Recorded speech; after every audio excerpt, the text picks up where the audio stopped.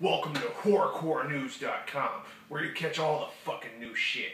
Fucking rappers getting shot, new songs, new albums, collabs, fights, whatever the fuck that's going on in the fucking horrorcore scene right here.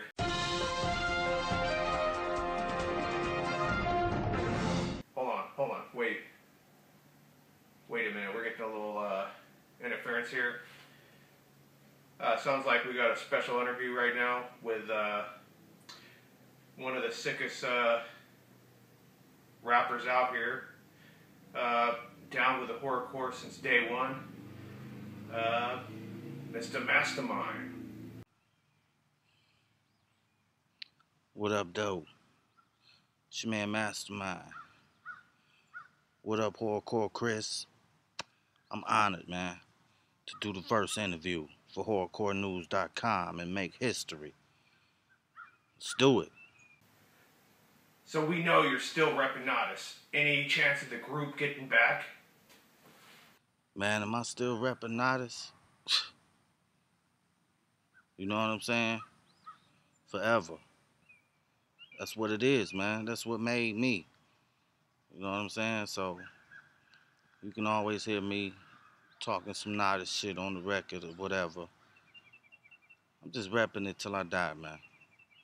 NATAS. I don't know about, plans on the group performing again. I just don't know. You know what I mean? I haven't got word. Waiting on word. You know what I'm saying? So, hey, even without Nodis, you still got Mastamind. You still got Isham out there doing his motherfucking thing. So, that's a good thing in itself, though. Never die.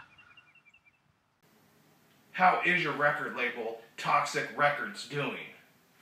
Yeah, that toxic record shit, man. It's been a beautiful thing, man. A way for me to get all my money, like a publishing type of thing, you know what I'm saying? My own avenue to get this money, so that's what you need to do. Think about your publishing out there. Get all your money. We know about your new record, the Orthus record. How was it making it, and how do you feel about it? How was it making the Orthus, man? Shit. It took me back to the Nodis days, you know what I mean? Going verse for verse with Isham and TNT. It just took me right back there, and it was a hell of a feeling, and we came up with some dope shit, man. I can honestly say. The people said it, but I'ma just let you know that's how I feel about it. The Orthus is a good piece of work, man. Proud of that shit. Cop that shit at toxic.com, man. We know you released a new track called Some Mo Drano. What is there anything behind that track, or just give us a little bit about the track? It's a Modrano track. That's an unreleased joint from 2007. The new Liquid Drano album that was supposed to drop years ago, but it's coming. I just had to give y'all a little something for the time being, something that I had my hands on, and tweaked it a little bit and threw it out there to the people and got a hell of a response. So I'm back to give you some more Drano. Now, what was it like going on Bizarre's world tour? We know that there was complications, but what was it like on Bizarre's world tour? Shit, being out on the road with Biz, you can't experience nothing better. You know what I mean? As an artist, as a starving artist, hell of a learning experience. You know what I mean? And even though I've been in this game for a minute, I haven't been touring like some of my peers. For me to go out there, man, and to see all the love that we got, it was pretty crazy. Unfortunately, the other half of the fucking tour got sidetracked and canceled. You know how promoters are, it's whatever.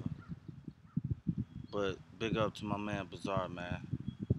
Good dude, hard worker. It was on. Now, everybody wants to know, are you going to have any further future collabs with Bizarre? Oh yeah, definitely a collab. We did a collab called Rarely, me and Bizarre. Rarely do I give a fuck. Some shit like that, and it's a hell of a track, man. Produced by Dre 40 Ounce, and I will be putting it on my newest album.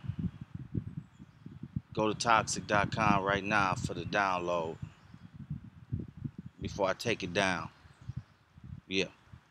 Now, we all want to know, when did you first start rapping and who influenced you? Shit, when did I first start, man? I started like, 13, 14. You know what I mean? Just writing shit. Trying to be like LL Cool J or somebody and shit, but, I was lost until I heard Eshawn booming words from hell. Just like the next cat on the street. I heard that shit and it blew my mind. Like some real gangster wicked shit.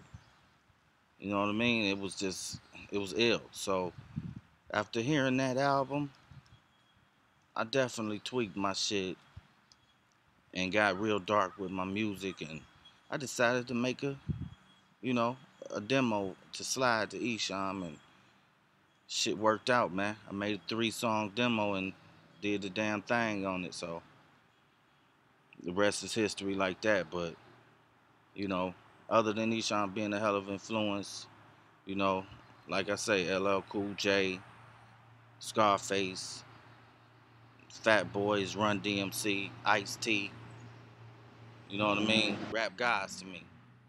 But yeah. Now, everybody's wondering, do you have any plans in the woodworks for any new tours or anything coming up? We definitely setting up some shit. My man Bloodshot over there at Slaughtercore Entertainment. Always got some shit in the works for your boy Mastamind. So look for me this summer, man. I'm bringing my boy Schizo back out with me. We gonna bring the wicked shit to the people. Like here. You know what I'm saying? I can't wait to get back out there, man. I should be out there right fucking now. But nah, I'm in the fucking woods right now. Coming to a city near you, man. Now, is there any advice you could give any rappers trying to get their name out there, just starting, they're starving, they're on the grind, and they need some help? Do you have any advice? Yeah, man, I got advice, man. Don't do it. Go get a fucking 9 to 5. But nah, for the serious artists, man, seriously, be true to what the fuck you do, man. You know what I'm saying? It's a game, but it's not. You know what I mean? You be true to what you do. Be true to the people who support you. Shit, you can get money, man. Be original with your shit. Follow my lead. All right, that's the end of our interview with Mastamind.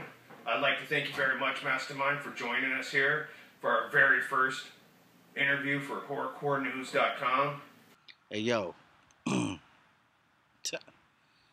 Shout out to HorrorCoreNews.com and your boy Horrorcore Chris for reaching out to your boy Mastamind. You're a big impact on the horrorcore rap, acid rap, and we'd like to thank you very much for joining us. And thank you for doing what you do for the horrorcore world and underground world. We'd like to thank you, Mastamind. Horrorcore News, definitely keeping the wicked shit alive.